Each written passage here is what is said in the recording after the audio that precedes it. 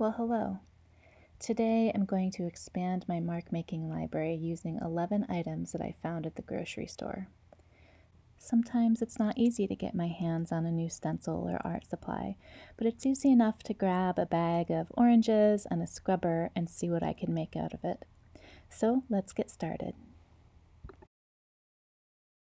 First up, we have potato bag mesh, and I'm stamping into my sketchbook, which I've taped off into different sections. I'm using just a regular craft sponge, and this is burnt umber acrylic paint.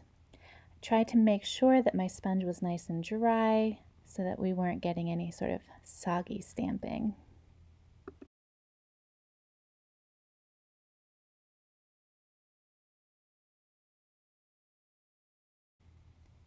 So let's see what we get. Hey, that turned out pretty nice. I quite like that grid pattern with those little offset diagonal lines. I also made a stamp with this same mesh. Let's see what happens.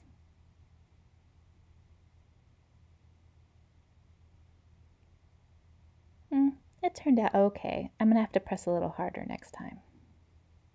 Next up, as I make my way through the produce section, I have a bag of avocados. So you'll see for quite a few of these mesh patterns, I'll go ahead and use them as a stencil first, and then show you what they look like as a stamp.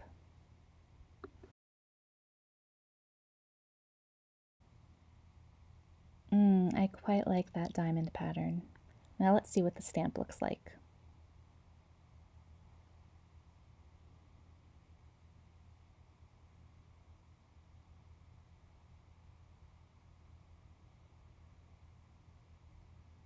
Ooh, that's a bit more subtle, but I still like it. Let's see what's next.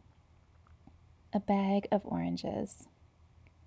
Now this mesh is larger and it moves around quite a bit, and I like that. I like that it wiggles a bit, but you can see it's moving as I'm stamping, so I just had to go with it. I had to trust that it was going to come out.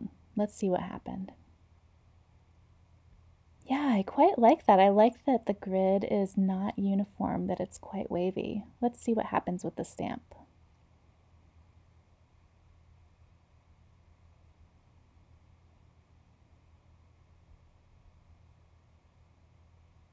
Ooh, I love that too. This bag of oranges is a winner.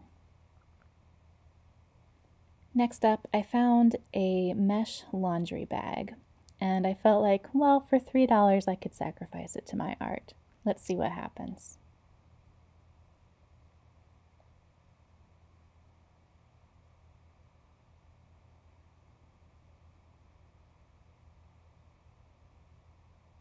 Oh, I love that. That's beautiful.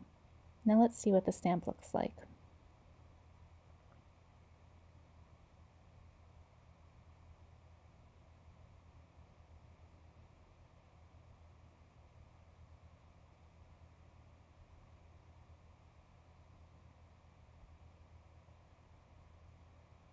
That's quite nice too.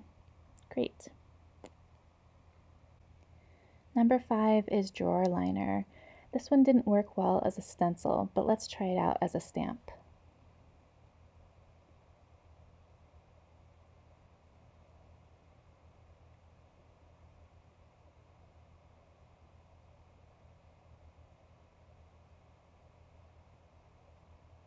Ooh, I like that one. It's quite distinct. But there's another type of drawer liner that might also be called a lid opener, and let's try that one as well. This one didn't really need a backing. It was nice and thick, so I could just use it all on its lonesome. Let's see what happens.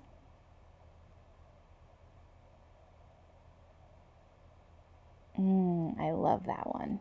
Definitely gonna have to use it. Now in the health and beauty section, I found these corn cushions. Not surprisingly, they created these lovely ovals. In the air freshener section, I found this lid, and again, I'm going to use it as a stencil, but it's nice and thick as well, so it didn't work with a sponge, so I had to use one of my old hardware store paintbrushes to get this one to work out.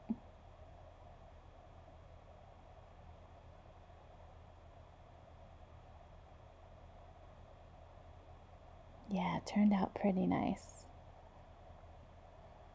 Next up, a ball of steel wool. Let's give it a nice squish. It's a very interesting sort of sensorial experience to work with these different supplies. Yeah, a beautiful little rosette. Wonderful. Next up is neither a stamp nor a stencil. It's your, everyday comb. So I'm going to lay down some acrylic paint, and then we're going to drag the comb through.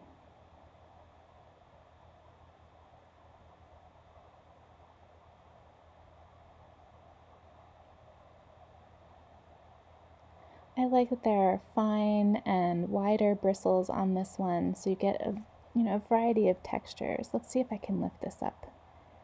You might be able to see some of that texture that we just put in there. It's quite nice.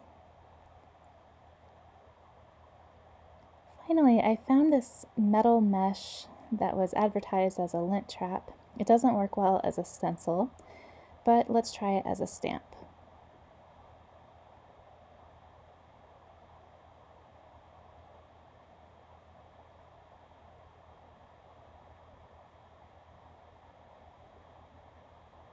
Right, creates an interesting texture.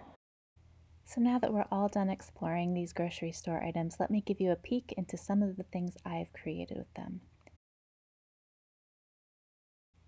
And I'd also love to hear from you. Would you like to see these items in action, creating art, or do you use some really original items that you find at home or in the grocery store to help you make your art?